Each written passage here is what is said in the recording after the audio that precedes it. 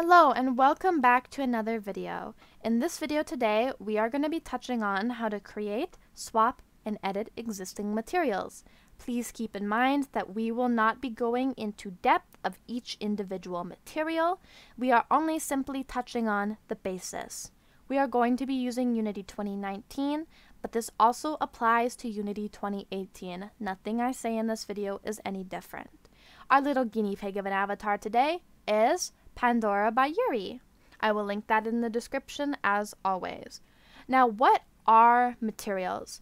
Materials is what is applied to an avatar in Unity specifically to tell it what color, what design, what to be. It helps us with shadows. It is what matte caps and emissions are applied to. It is basically what gives an avatar life.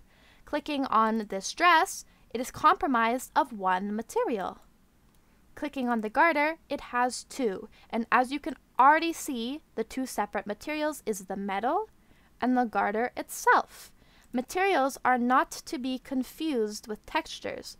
Textures are an image that is applied to a material to tell it the design, the color, or whatever we need it to do. This is a texture that was specifically fitted for the dress of Pandora, and it is telling it, hey, this is the image we want on the dress here. Now, we also need to go over the main shaders that VRChat avatars use. For the most part, there is 3 shaders that are commonly used, but that does not exclude other shaders. You are not limited to these shaders, and there are very many more out there. The first shader is Poyomi. Poyomi is, if not the main shader that all avatars use. There are 2 different versions of Poyomi. There is the main one, which is Poyomi Toon. That is the free version that is accessible to everyone out there. There is Poyomi Pro.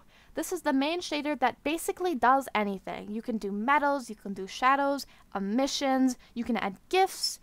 Anything you want, Poyomi can do it. The second shader is Arctoon.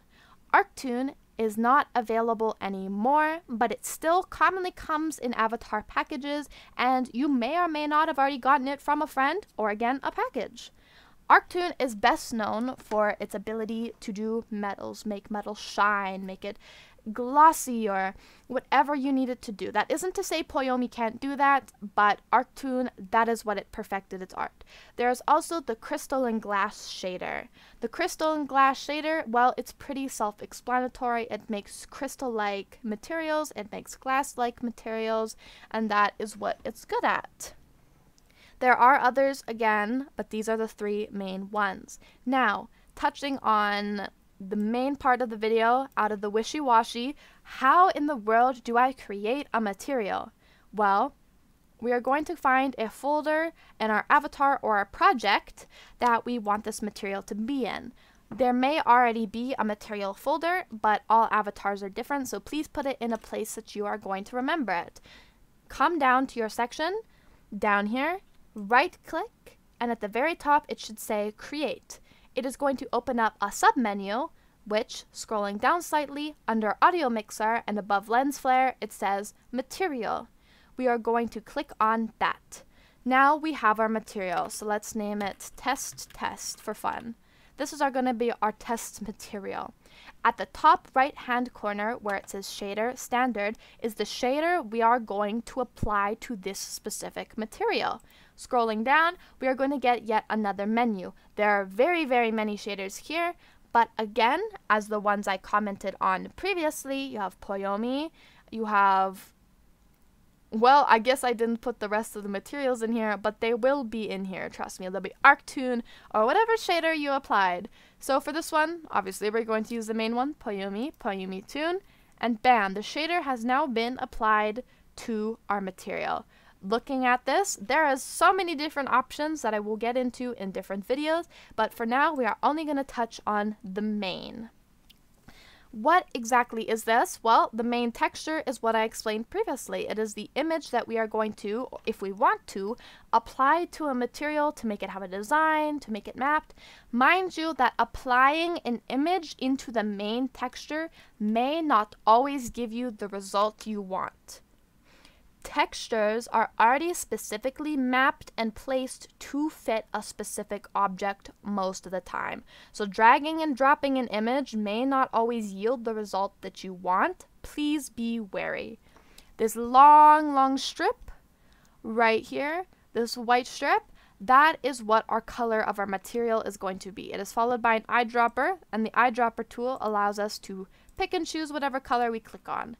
Opening this, we get a color wheel over here, and this is basically how we are going to choose the color of our material down here. Like, ooh, we can have whatever color we want.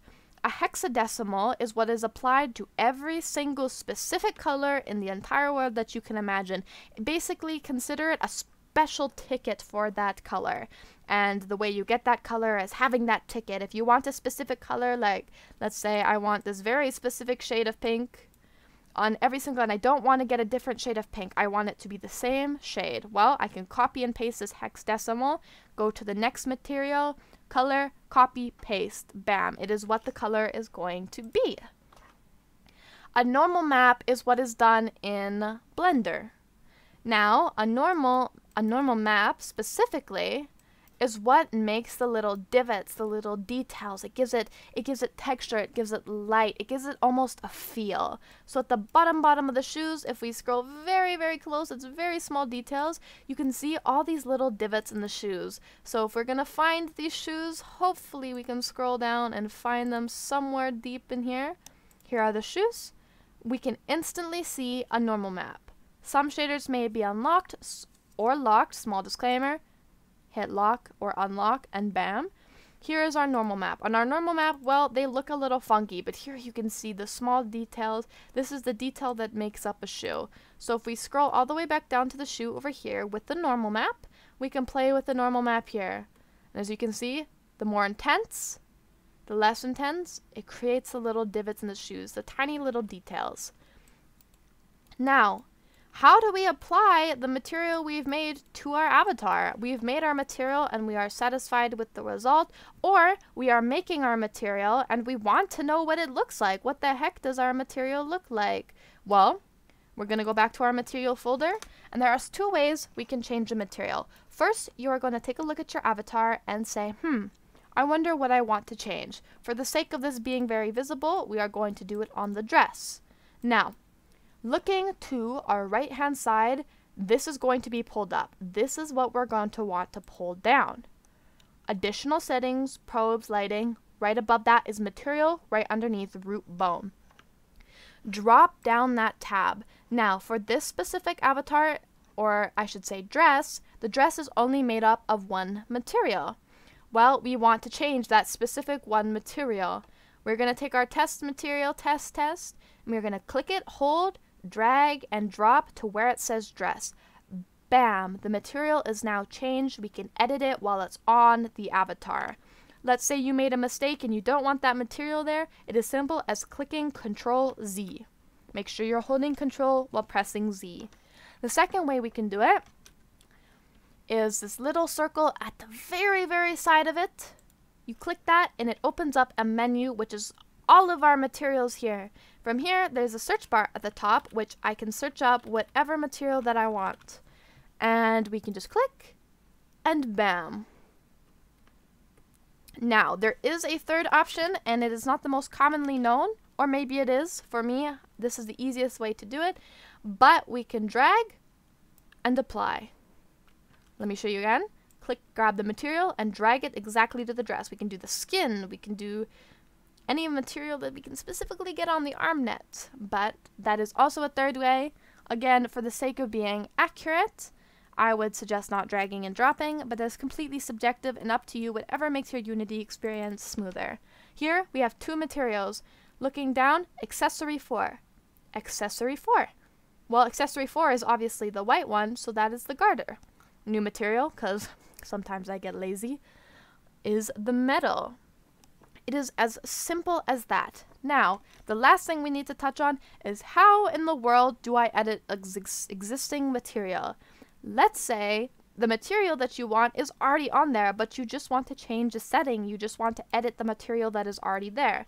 Well, it's as simple as scrolling all the way down to where the shaders are for that specific material. So let's go to the ears. Let's have some fun with the ears.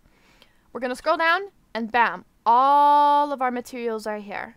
These are all of our materials and we can drop them down. We can edit them straight from here. Another way how to edit the materials is not every avatar will have this, but they will have a material folder, which for most neatly organized avatars, here you see all of the materials right here. Sometimes these materials will be spread in every different place.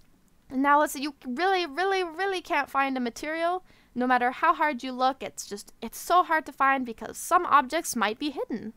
Super simple. Go all the way to the top of your assets, and at the very top underneath favorites, it says all materials. Bam. All of your materials are right here. Now, the last thing we need to talk about is the Forsaken pink material. If your material shows up this color, it means that the shader has not been applied. Now, this could be for a number of reasons.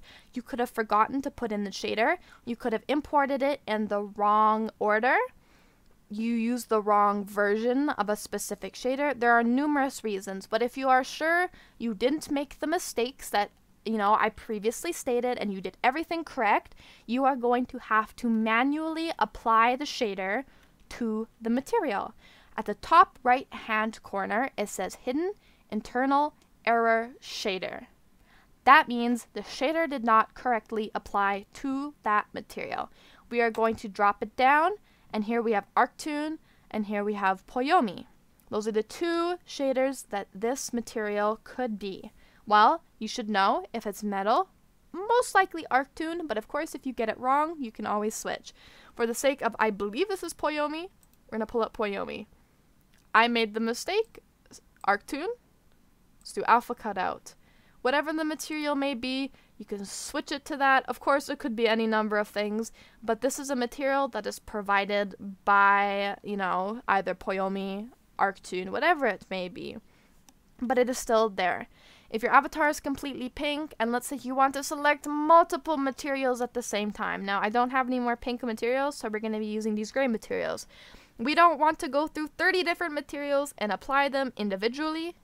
Hold down Control, left click, left click, left click, left click. We have now selected all of these materials in which normally we could pop down the drop down menu, select Poyomi Toon. After a few seconds, it is going to apply all of those materials. I really hope this helped. If you have any questions, feel free to ask me, and I hope this helps with whatever you may needed.